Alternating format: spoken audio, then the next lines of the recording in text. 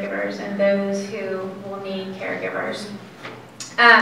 And whenever I think about people who are caregiving, I think of it as it's just a journey. And as an owner of a senior home care company and taking care of a lot of people in the community who need care, I've also been on the personal side of it with my own loved ones needing care, trying to figure out how we navigate through all of that. And in working with one of our clients, the daughter stated that, God, I wish there was just like a handbook, like you could just have an instruction manual that tells you exactly what you need to do. Like, wouldn't that be great just to open it up? A lot of times I think that would be great too as a parent. I have a 9 and a 10-year-old boy. An instruction manual would come in handy. But in caregiving, there's not an instruction manual, right? A lot of times you just have to take it day by day.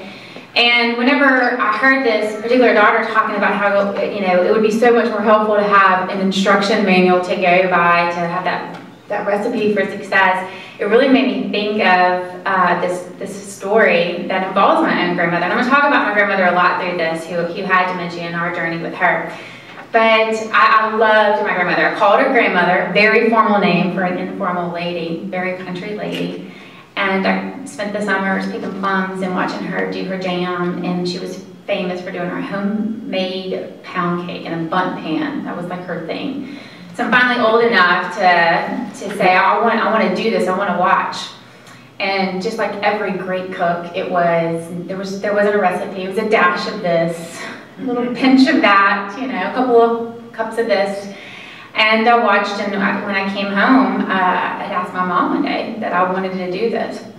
She was like, well, I don't do the pinch and the dash. Here's a Duncan Hines box. Follow the instructions, and you'll be fine. Just follow the instructions. So I was like, okay. So I do my 2 eggs. I do my 4 cups of water. I preheat the oven. I got the grease out to grease the pan, and I'm getting ready to pour it in and realize I don't know what size of pan I'm using. So I go up to my mom and I say, I'm almost done. I've been following the instructions perfectly. I just want to make sure, is this a 9 by 13 inch pan? She says, well, let me see it because my numbers are on the bottom of the pan. So I hand it to her and she says, Shonda, what is on the bottom of this pan? I said, grease. She said, why? I said, you said follow the instructions, and it said grease the bottom of the pan. So I like to share that because, here was an example of me not knowing how to work a computer. I share this because this shows you that even if you had the instruction manual, right, it still might not go according to plan, okay? And so really when you think about caregiving, thank you. When you think about caregiving, it is a dash of this and a smidge of that. It might be a dash of patience and some of understanding and some compassion and hopefully some laughter along the way. And you stir all that with a pot of some positive communication, you just might be successful. So what I'd like to do is, if I could, have everybody at least next to somebody, because you're going to partner for just a second, just sitting next to somebody. So if you're already sitting next to somebody, great. If you're not, if you can move down and just find a partner. Okay. That's fine. She can come. Okay. And so what I'd like for you to do is, I'd like for you to right now decide who is going to be the caregiver and who's going to be the person with dementia. Make a decision of who's going to be who. And see, this is like a good moment because in real life you don't get to choose who has dementia, right? Okay, so when my grandmother got dementia, I can't tell you how many times I heard my family say, why couldn't it have been Daddy? He was the easygoing one, right? So have a seat over here, Amanda, and she's going to be my partner. She has dementia. So whoever decided to be a caregiver, raise your hand. Raise your hand, caregivers. Okay. All right, so caregivers, I want you to take your hand, I want you to look at it, and I want you to just think about how much you want to be a kind, compassionate, loving caregiver. Think about that, friend. Just look at your hand very lovingly. I mean, you want to help. You want to do so much to help the person, right? Because you know they need help, right? You know what's right, okay? Now I want you to take your caregiving hand, and I want you to look person with dementia, and I want you to put it in their face. And so what does that feel like? Right? The person who has dementia is a little taken back, right? But what we need to realize in caregiving is that a lot of times this, which is our help, okay? We're trying to give this help. We're being caregivers, right? We love this person. We want to help you. I know what's right. I know you need to get your clothes changed. I know you need to eat this, okay? But we do this giving, giving, giving. What's the problem here and the challenge is that the person that we're trying to give the care to, a lot of times doesn't want it, right? So who are you giving it to? Yourself. Yeah. And so we get into this push back and forth thing. And before you can even go into care for someone for their ADLs, you have to get an understanding of how you need to have the relationship with that person first. Because that positive relationship is going to get you to be successful in getting them to do those ADLs. Okay?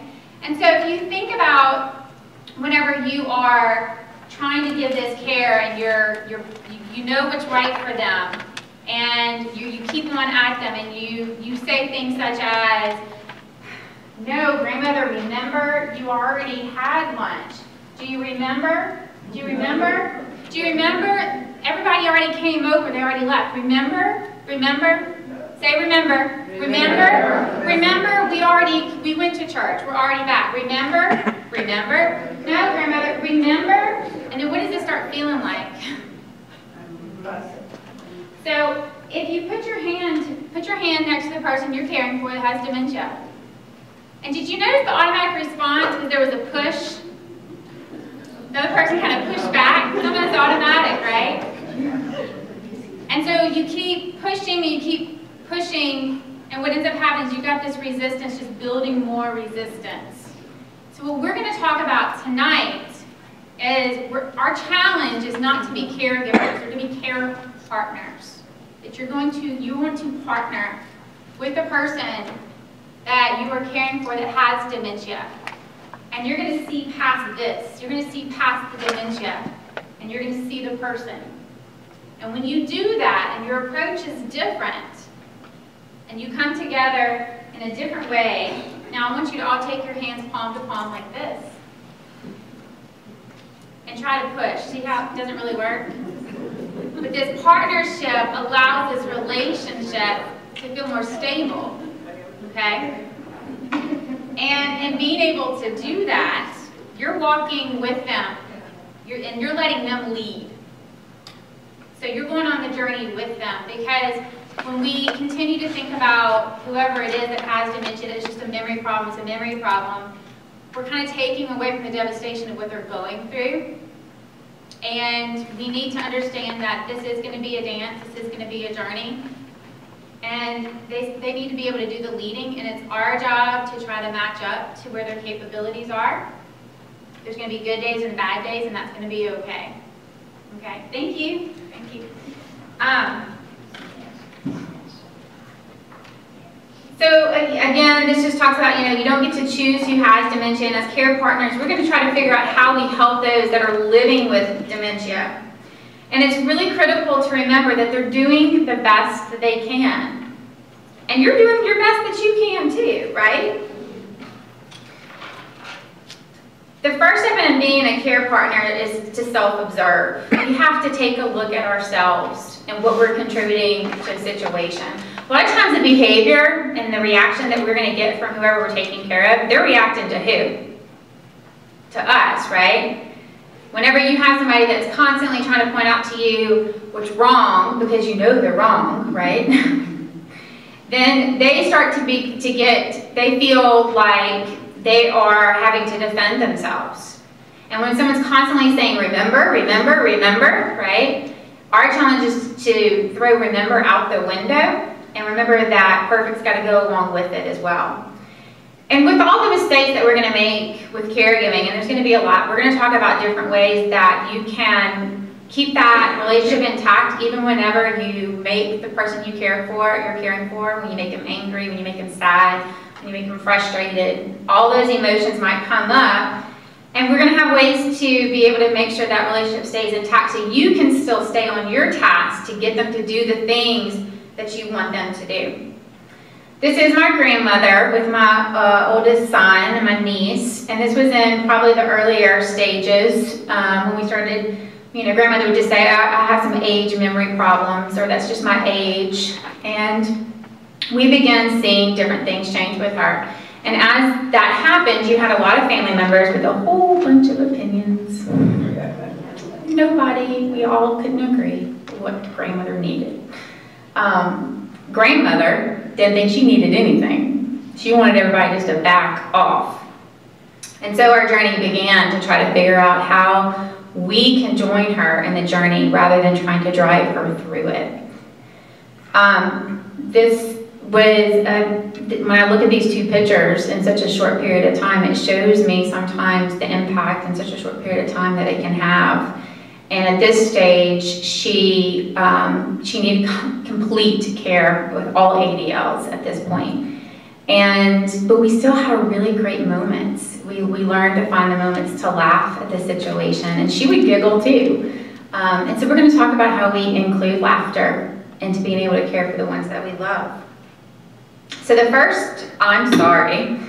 Grandmother would get angry quite often, and she would also get pretty teary-eyed and cry, and sometimes not even know why she's crying. And what we had to understand was that she just felt frustrated. So if we were trying to, and what she thought was demand, or for her to bathe, for example, she might call us names, or she might cuss, or she would start crying and then cry harder because she didn't know why she was crying. And in that moment, and seeing what my mom and my aunt would try to do, they're still on the task. They still want her to get that bath, right? No, mother, you got to bathe. No, mother, you didn't bathe this morning. Remember? You didn't bathe this morning. Remember? No, I know you did not take the shower this morning. I've been here all day. You have not taken your shower. No, mother, I've already gone into the shower room and the shower is not wet. And it's the cycle. And the more that my mom or my aunt would push this, the more that she would escalate in whatever emotion that she was experiencing. And so learning to say, I'm sorry, I made you feel angry.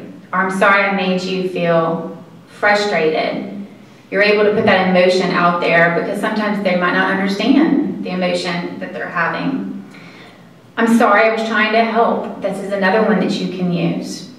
And this can soften it a little bit. Now, there might be times where she'll go, well, you're not that helpful, right? Or she'd say, well, I can do without your help, okay? And then we would continue to say, I'm sorry. I'm sorry I made you feel like you're a child. I'm not a child, that's right. I am not a child, I'm your mother. And I perfectly know what I need. How many of y'all have heard that? And then there's, I'm sorry. I'm trying really hard. Or, I'm sorry, this is hard. Because you're in this together. If it's truly a partnership, you're in this together, and she's gonna have, or he's gonna have his bad days, and so are you. And here's the hard one. I'm sorry, you were right. I'd rather eat dirt than say this to my husband. But when we are constantly trying to point out to them that they're wrong, okay, we know that doesn't work, right? You want to get things like no and you can out of your vocabulary because they feel like they're being bossed. Also, too, when someone has dementia, my grandmother once sometimes said that she feels dumb. And we had to acknowledge that that's how she was feeling, that she was having something taken away from her. She was angry. And I'd be angry too. And so when we dismiss talking about the feelings that are there, you're denying yourself to be able to have that connection with the person. Because again, you're trying to see past the dementia and not be so focused on the task that you're trying to get them to do. So as I said, our challenge is that we see ourselves as caregivers and not care partners. So to be a caregiver, you need someone to receive. And people with dementia usually don't realize that they have the need to have someone to care for them. So we're going to create this positive partnership, and we're going to go where they go. We're going to let them lead in the dance, because you're not going to be able to make them come to you. So before you resist and you correct, because you're going to use distraction a little bit later, before you can do that, you have to accept where they are in the world. And once they feel safe and secure again, because what have you done? You've nurtured their what? Their hearts, their feelings. So whatever the task is that you're focused on, it doesn't mean that you're not going to get it done. You just might not be able to get it done right then. And we have to let go of that, because a lot of times that's our view of the perfect scenario. We got church at 12. Okay, so we're going to get up. He's got to get his meds. He's got to get in the shower. We got to get dressed. We're running late. Come on, because we're on our task. So when we let some of those things go, we're on their journey, and we're not trying to pull them. So some basics for success. We're going to become detectives. That's the first key, is that you need to become a detective and not a judge. We're going to look, and we're going to listen, and we're going to use all of our senses. And we're also going to key into the fact that they're using their senses too. For visual, depending on what stage they're in, they might not be able to understand what you're saying, but they can see the visual. My grandmother not only had dementia, but she also couldn't see out of one eye. She had really bad cataracts on the other. She could barely see anything. And she was also extremely hard of hearing. So we have all of these other challenges besides just the dementia going on. So a lot of times we had to get into her face and speak very slowly, and we would motion to her, because this means, come on, okay? Or if it is time for a bath, and we're going to talk about some of those things, you can do a motion to indicate what you want them to start doing. Auditory, what you hear. Keep in mind if what they're hearing is sit down, stop, no, no, no, sit, no, no, we got it, no. They're going to start building that resistance. Well, don't tell me no. Don't tell me what to do. Physical touch is very important. One of the things that I noticed about my grandmother was that she never forgot her ability to hug. And she loved to receive that affection that we always gave her. Smell is a very intense emotional response. And through the progression of the disease, keep in mind that they're losing their ability to smell as well as they used to. That was part of grandmother's problem. She didn't think she smelled. She lost that sense that she had body odor.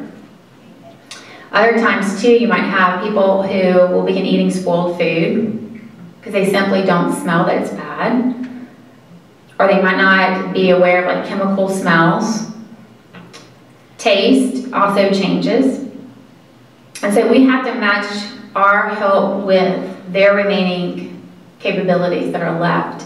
And we have to let go of the embarrassment. Because a lot of times, whatever is going on, it's really about us. For my mom and my aunt, it was more about them being embarrassed because grandmother wouldn't take a bath. And they didn't want to take her anywhere because they were afraid people would smell her. Grandmother was perfectly happy. She didn't care.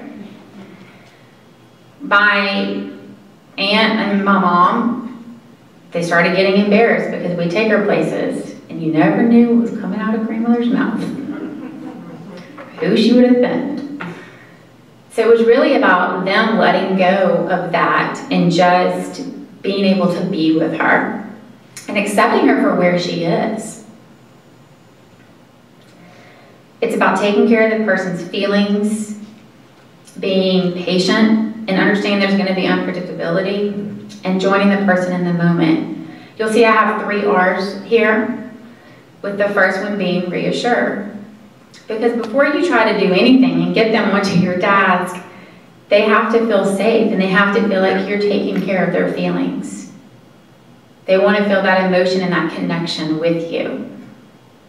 And then you can jump into their reality. And that's a hard one. I think when we were in a session earlier on and somebody was saying, you know, they were seeing, had hallucinations, they were seeing somebody. Well, grandmother always saw us babies. But she would name me and my cousin, but she referred to us as us babies. And then here comes my mom. No, mother. Shonda is married, remember? She has 2 boys, remember? So sometimes we have to jump into their reality. And you can always, if they state something that isn't your reality, you state it back. And I think that's what we had talked about. Oh, you see the babies outside? Which ones are out there playing today? And then you can redirect to something that's a little bit more pleasant.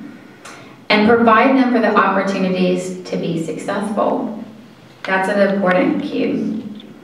What I'm going to do is go through just really quickly some of the different stages and some of the things you might have to do to help somebody with ADLs at different stages. So with like mild dementia, they're going to have trouble with word finding and difficulty with abstract thought and repetition, talking on the phone, comprehension of problems, the awareness of difficulties is there.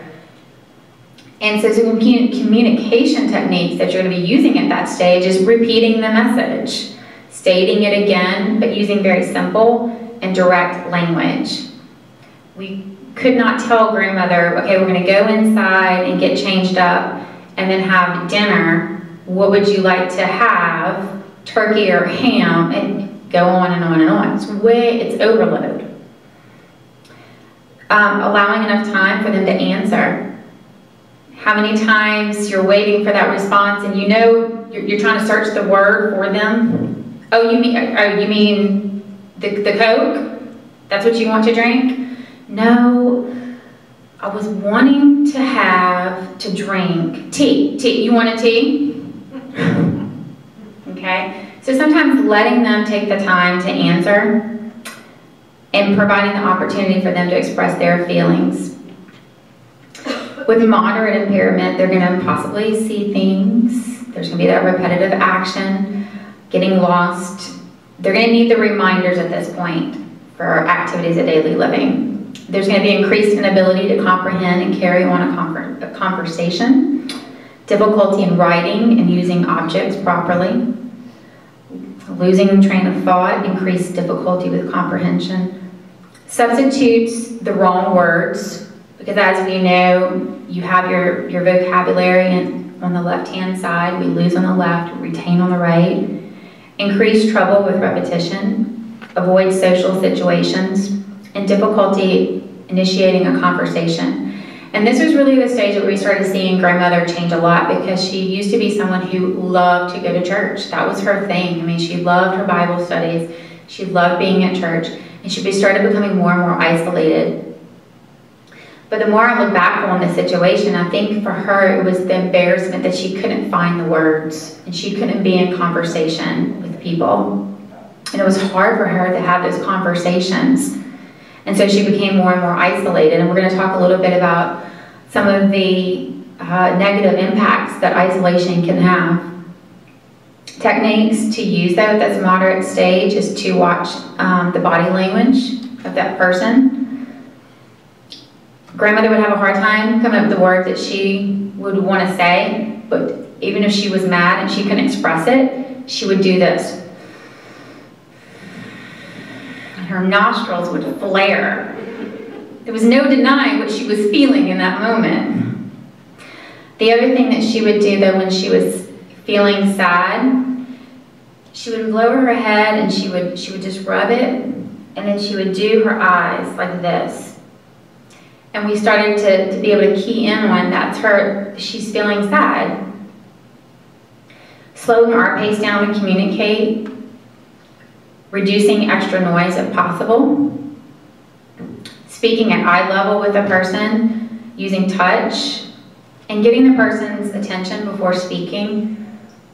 My mom would be talking to my grandmother and she'd be walking away like this and, did you hear me? Speaking at eye level with a person. I already said that one. Okay, so here's, this is our training room actually at Always Best Care. This is where we train our caregivers for a certain segment, and it's about looking at fall prevention. So this is an important topic. I was talking earlier to someone about falls, and how her husband had a fall. And going back to one of the slides I had about being a detective, it starts with you looking at a space in a room and looking for what things could be red flags. Now this room is just a mess. It's like full of flags. So let's just talk about some of the things that you want to be aware of though in your own home. You have rugs that are on top of carpet, which could be trip hazards. There's a white electrical cord by the bed. You've got medicines that are open in an organizer at the nightstand. You can't really tell because it's dark, but the phone is away and without of reach. A lamp's on top of some books. There is a urinal canister that actually has, well, it needs to be empty, but it also has, it's red tinged, which is not really urine in our training room, it's Skittles that tinge the water. And we're going to talk about urinary tract infections and things to look for that could be smelly or dark colored and with urine. If you notice, the sheets are really messed up, and this is an issue because this could add to potential pressure ulcers, and we're going to talk about that as well. You've got just a lot of clutter in general in the room, things in the way. So these are things that we can modify and change. So when we talk to our caregivers, we say first thing is there's going to be things you can't change and there's things that you can to help you be more successful in your caregiving. This right here are things that you can change. You can modify these things and improve them to be able to have an environment that they can successfully walk through and not have all kinds of hazards in the way. If somebody was to take a fall, these are some questions that would be really important to ask. Number one, you're going to ask, are you okay? The next though, what were you trying to do? Understanding what the activity was at the time, it's going to help you figure out how do you avoid this from happening again. What was different this time when they did it? Was there anything that, a different dynamic that was playing a role? Was the dog in the way this time? Was there a lot of noise going on? What time of day? What position were they found in? This is important. If they were, let's say, 5 feet away from where their destination was, then it might be more of a balance or a gait issue. Whereas if they're 15 feet away, it might be more of a strength or endurance issue. And these are things that can be addressed with the physical therapist to be able to build their strength up. What was the area like? So again, you go back to my messy bedroom area, and you really want to look at the environment. Let's say it was the bed. What's the bed height, for example? Is it too low? Is it too high? Is the position of it not where it needs to be in the room? Is this the furniture that's around the bed, is it too cluttered? What were they wearing? Were the clothes too tight? We were talking about falls with shoes. Shoes are an important thing too. Crocs, you do not want Crocs. Those are bad, okay? No Crocs. The other thing too though, is you want your shoes and the floor to have some contrast. Okay, so let's say you have men who have brown shoes, those nice brown shoes, and let's say they have wood floors in the house. You'd want to have some contrast going on there. What assistive devices were being used and where were they placed? My grandmother used her walker to hang laundry. All the time. It was never anywhere near where she was. So you want to make sure that it's placed by them, that they're using it properly, because when she would use it, this is how she would do it. She'd pick it up.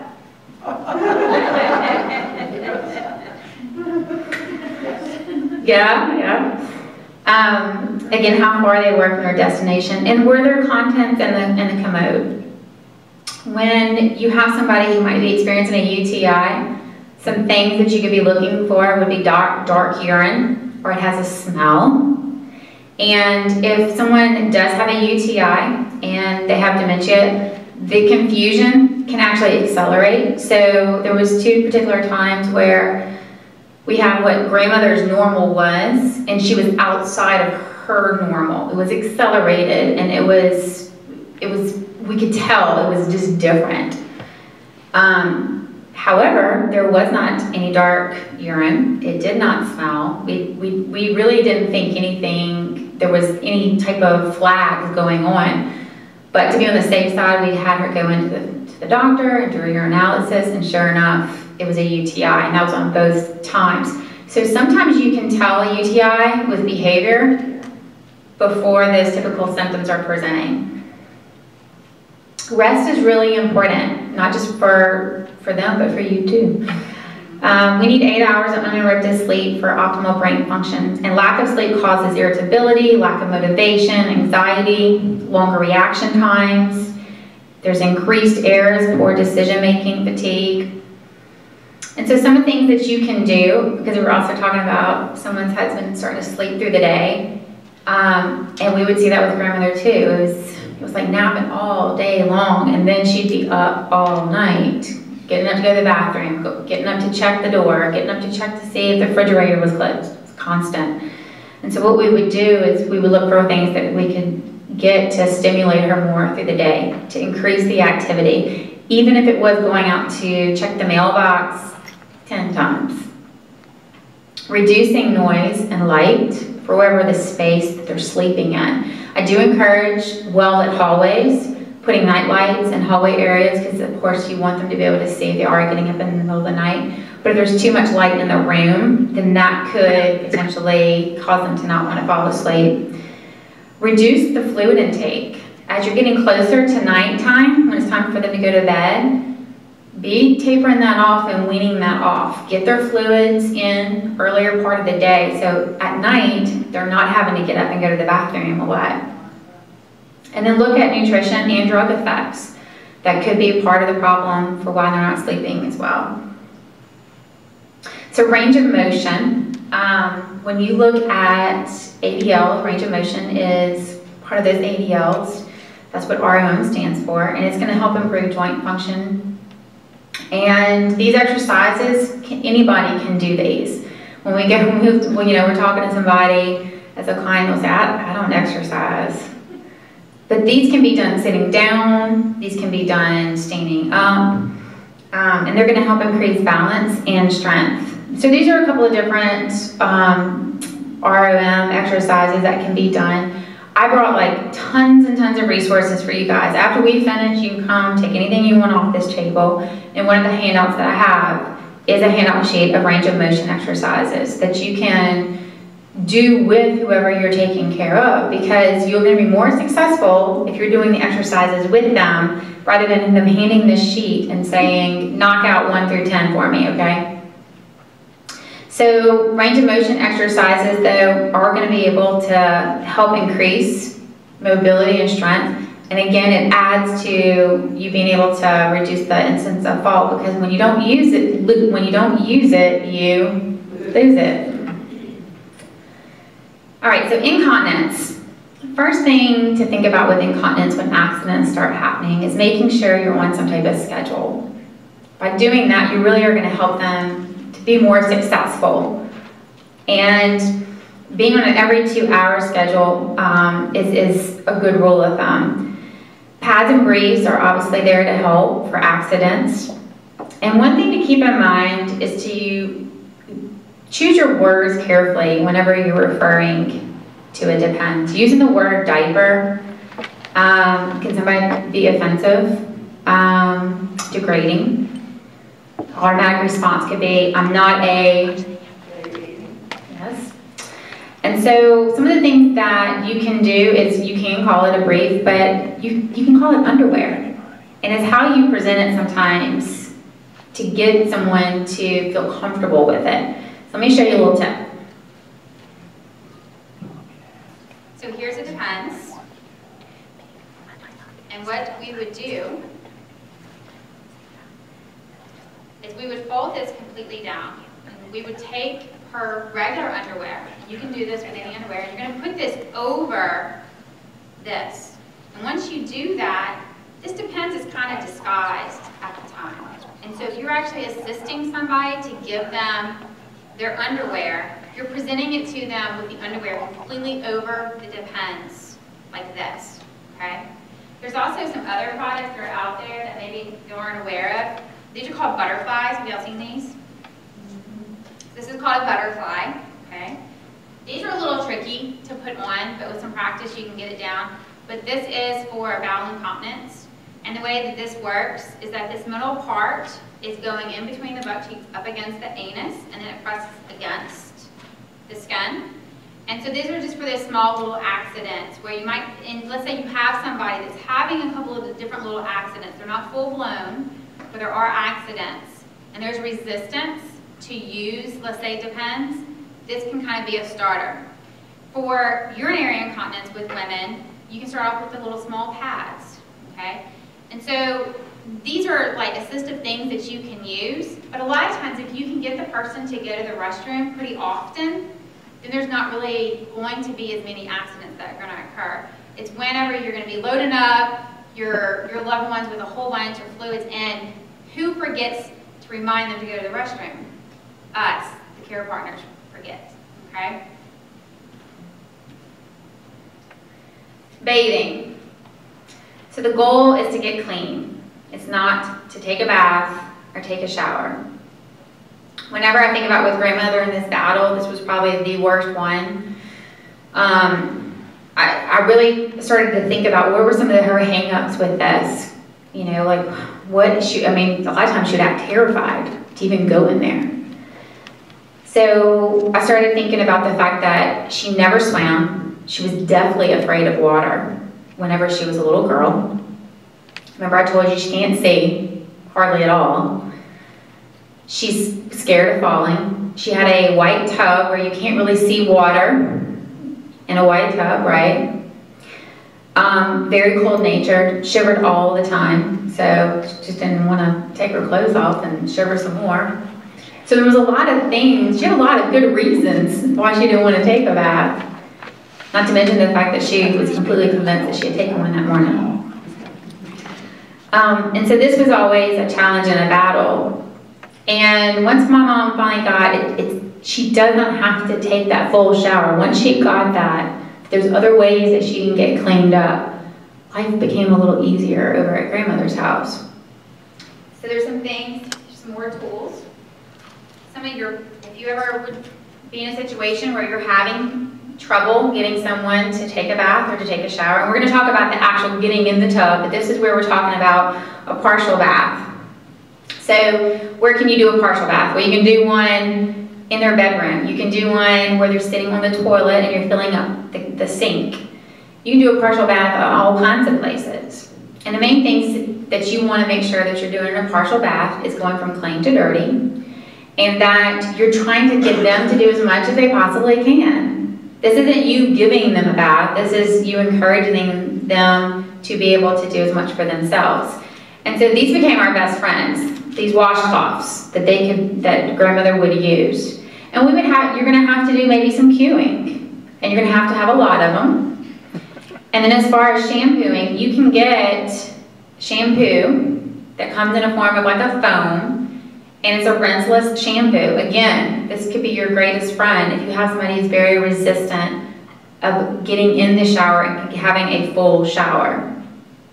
For grandmother, which worked for a while until we introduced this, was going to the beauty parlor. And that really became our outing for us. It wasn't about getting her hair clean at all. We made it out to be like, I'm going to get my hair done, will you come with me?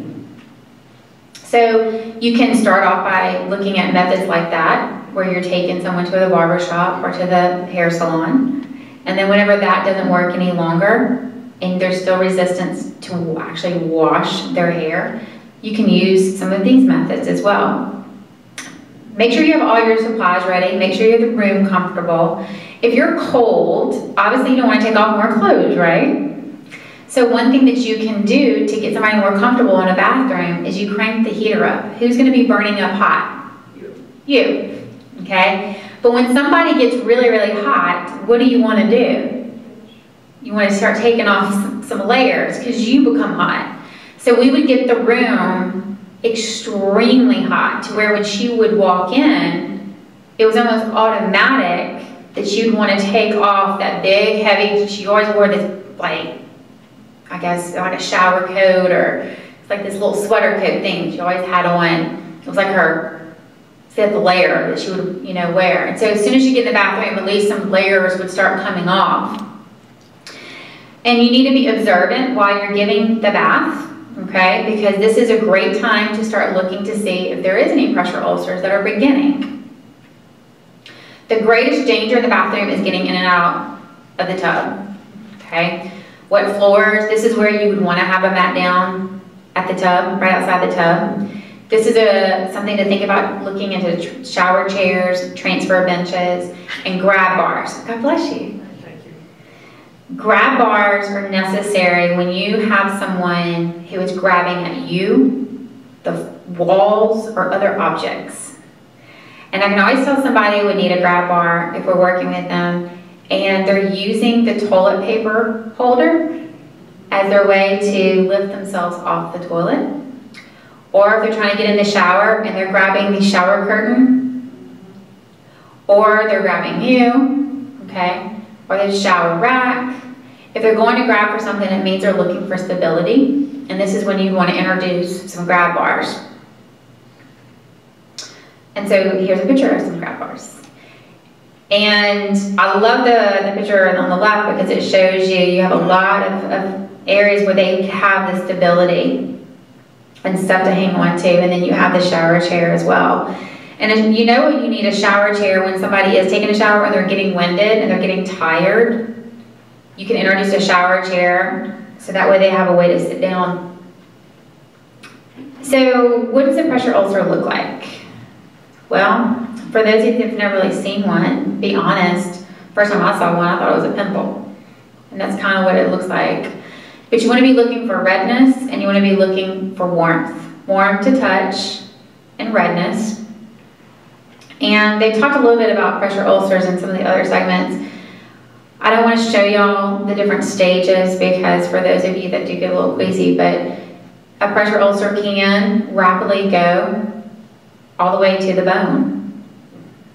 And so what we need to do as care partners is to look for ways to avoid it even getting started.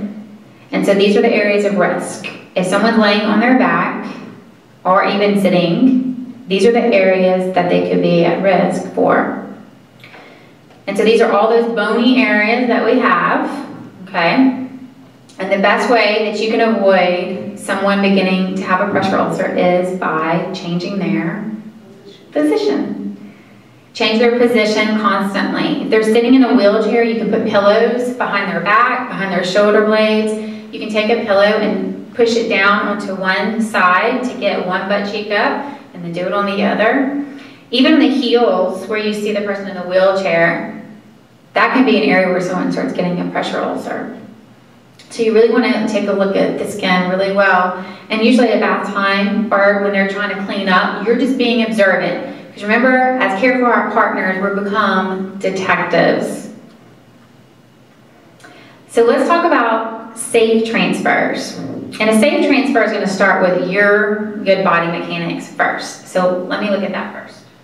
So what is good body mechanics? Well, first of all, good body mechanics starts with how wide you have your feet, okay? I'm sure all of you know you don't bend down, right? Like this. You gotta have your back straight. But let's talk a little bit first about like your legs and your knees and what soft knees mean.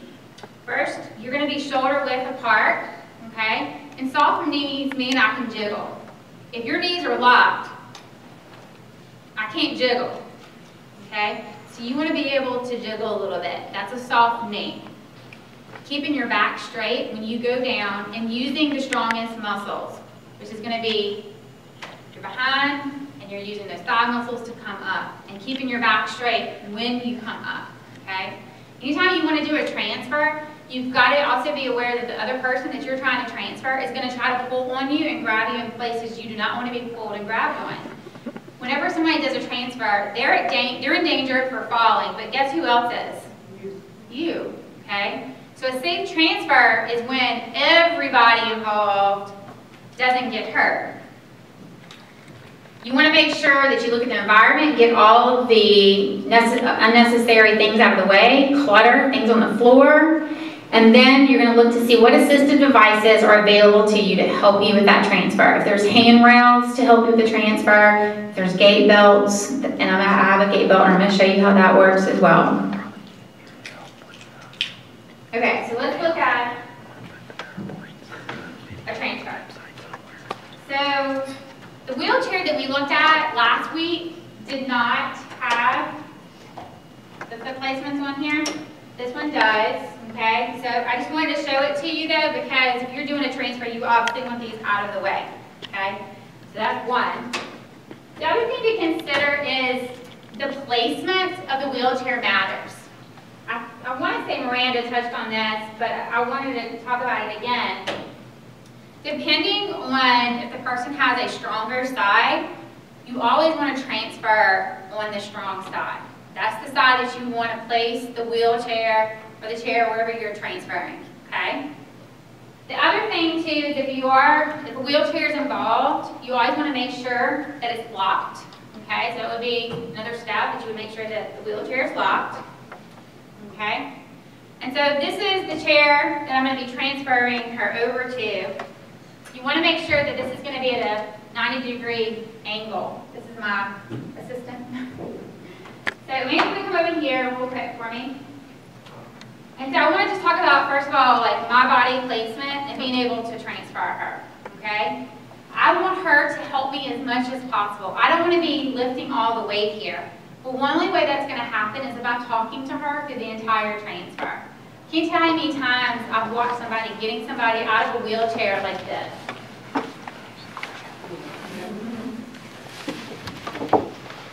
There's no conversation, there's no warning. So you want to be having a conversation with them about what you're doing, asking them what they think they can do, what they're capable of doing, okay? And in the process of making sure that they feel okay. How many of you have gotten up too fast? And you do like the, ooh, okay? So we're gonna do a transfer where I'm showing you, these are some of the things that you can be thinking about when you are transferring somebody. So, give back Amanda. So, the first thing in a transfer that I always like to do is I'm getting down on their level first. Okay? And I'm telling them, look, we're gonna get into this chair over here, and I'm hoping that you're gonna be able to help me as much as you can. And the first thing that you can do is wiggle to the edge of the chair as much as you can. That's going to help you a lot because it's easier to move something that's closer to your body than it is far away. Okay? You want to be looking at the object that you're moving. You want the object to be close to your body. Okay? And you want that object to be able to be in a position that makes sense for you to move effectively. So for example, her foot, if her feet are closed up like this, she's all the way back in the wheelchair, I'm going to have a far way to get her to come to me. What I'd like for her to be able to do is to wiggle herself a little bit more into the edge of the wheelchair, so that way she can do nose over toes. Okay? So she wiggles to the edge. Okay? I don't want her to wiggle too much, because I don't want her to slide off the wheelchair, right? Okay? And then I'm going to get her to slightly put her feet shoulder width apart. Okay? So that's my good body mechanics, shoulder width apart, but I want her to have the same body mechanics as well. I want to move with her and pivot and not twist. So when you're transferring somebody, you don't want to keep where you're facing this way, where like when you're twisting your body, because this is putting strain on your back. Okay? So the next thing is, now that I have her positioned where I want her to be with her feet, I'm going to get into a squat, okay, to where I can go slightly in between her legs just a little bit. The next thing is that I want to tell her where she's going to be putting her hands, because if I don't, reading fingers from this spot, she's going to do around my neck. Yeah. Yeah. So So I want to be able to tell her, look, I want you to put your hands on my shoulders, or she can even do them around my waist. I just don't want her to put her hands around my neck, okay? So I'm going to come, but I'm going to put my hands around where her core is. You know those info commercials about working your core, okay? So I want her to try to use those muscles, but I'm going to be using my core muscles as well, and I'm going to be wrapping my hands around her waist area. And then I'm going to tell her, we're going to get up on the count of 3. All right, so I want you to put your hands on my shoulder. 1, 2, 3. And at this moment, I'm waiting to see if she's okay. If she starts feeling dizzy, do you think it makes sense for me to hurry up and get her in the chair? No. Somebody starts feeling dizzy, or you feel the weight that they're starting to give you their weight, you're going to want to sit them right back down. At this point, we're going to pivot, which means we're going to go 1 step, and then as we go down, my back straight, and I go right down back with her. Okay? This right here is a gait belt. You can get these at Walgreens. So if you have somebody that is really difficult to transfer, there's a lot of weight for you to pull up on, this can be really helpful. The main thing is to make sure when you use a gait belt that you use it the right way. You don't want it to be too tight. You don't want it to be too loose. So when you put on the gait belt, what you want is, again, for it to be at your waist. You don't want it way up here, okay? So you want it to be at the waist. It's going to go through the loop. And if you're able to put 2 fingers underneath, snug, okay, but not too tight, then that's about where you want it. It's whenever you have the gait belt really loose like this, because what's going to happen when you lift up? It's going to go up. And if it's too tight, it's pretty uncomfortable. Like stuck in, right? And then the way you're going to use the gait belt when somebody has it, one, come here.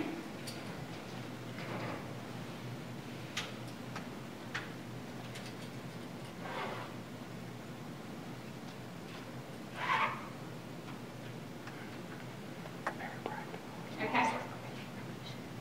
Still too loose. This that's hanging, you can just kind of tuck this in the back.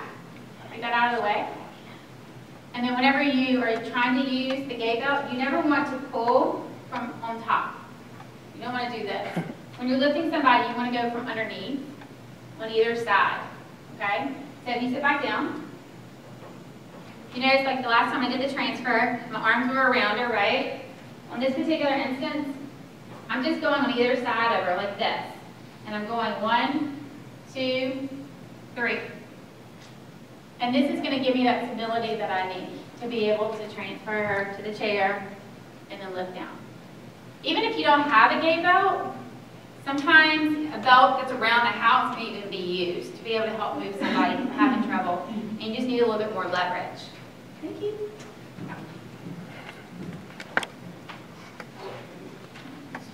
Okay, so as I talk about some resources, again, there's like range of motion exercises that y'all can do. There's sheets of those. There's things that you can do to stimulate and have activities with the people that you're caring for. I love doing anything that's like a little memory game that we can do together. You can get these at Target or wherever. I'm going to pass this around. The other things that you can do, my grandmother loved to sew. Loved to sew.